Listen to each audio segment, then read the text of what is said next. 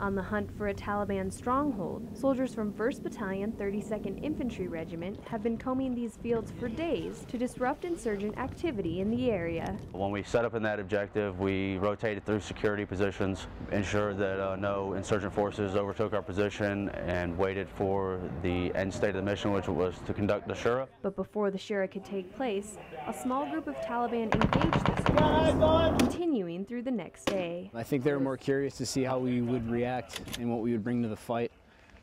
We reacted well. We brought in CCA. They helped us spot 2 individuals with the help of ANSF forces.